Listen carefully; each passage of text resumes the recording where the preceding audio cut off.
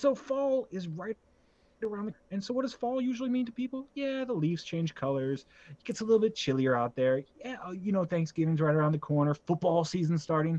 But no, we're going to focus on the other great part of American life, and that is the TV schedule that comes out in fall. And we're about to be full swing with TV shows. They've taken their summer hibernation. They've gotten us some new episodes, and we're about to jump right into things. So I just wrote a list. Now, there's a lot here, and I probably missed some, so don't hate me for missing some.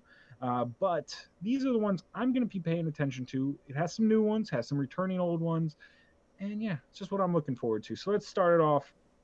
Now, I did say fall, so I kind of didn't quite include fall because I did September through October. I guess parts of November are technically fall, but I'm not Yes. including them. I'm not including them. If you, it has to be premiering September through October, What about right and I now? know I What already if it missed one. premiered right now? So let's start it off with September 2nd. That is when Narcos season 2 comes out on Netflix. If you didn't watch the first season, I don't know why. You're crazy. You need to go out and watch it now. It is a great TV show. So check it out. Then on September 8th, we have very interesting. I'm not quite sure where it'll go, but I could see it be done very, very well. It's called Atlanta. It's by FX. They just tend to do good shows, good and gritty shows, and that's what this one seems like it's going to be. Then on September 8th, 11th, and 12th, no, I'm not talking about American Idol that comes out on those days. I don't know if it does. I just made that up. I thought I'm they talking ended about American Idol. hopefully they did. They don't need it anymore. But this premieres all 3 days of that week, or I guess it circles into the next week. But September 8th, 11th, and 12th, I'll be glued to my TV.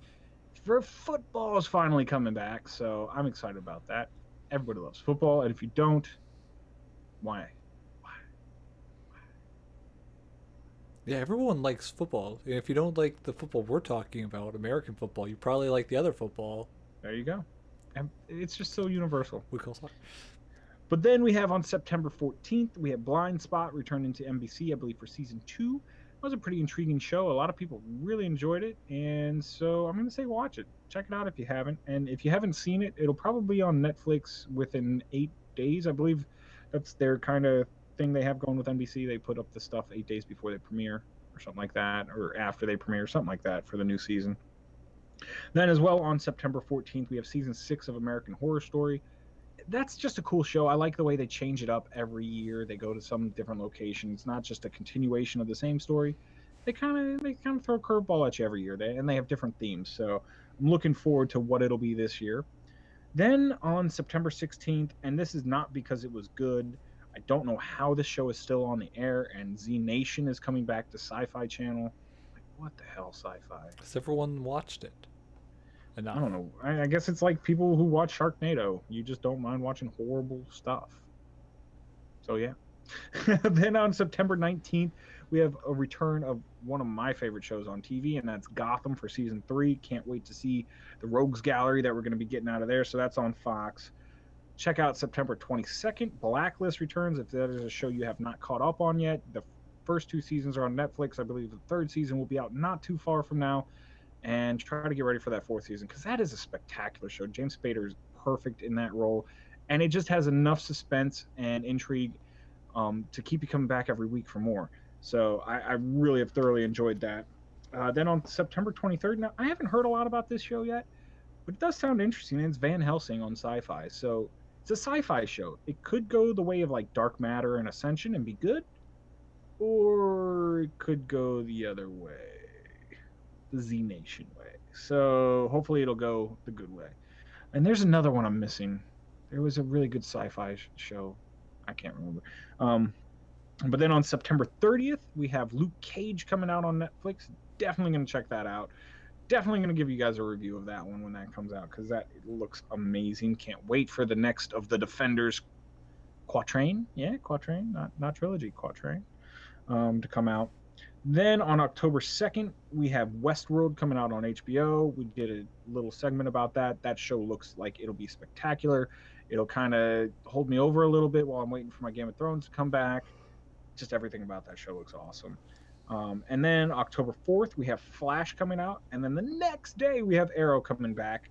So we'll see season 3 and I believe season 5, respectively, of those start. And then on the 13th, which is kind of weird that they're starting a week later, because it really works with all those. We have Legends of Tomorrow. Now I know I'm missing Supergirl somewhere in there. She's part of the new CW superhero slate, so we'll see that come out. But we have season 2 of Legends of Tomorrow, and then on October 23rd, this is probably has the biggest following of any of the TV shows except for maybe football that I talked about, and that's The Walking Dead returns with season 7, I want to say. So that's been on the air a good long time. I'm sure a lot of people are looking forward to that. But Brendan, out of that list of shows I just ran through, what show would you watch most likely if you ever watched things ever?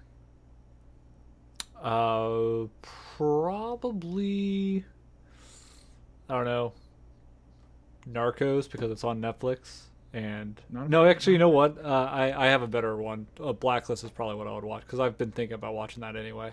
You should. I mean, if you haven't gotten into that show, it is spectacular. The first 2 seasons are riveting.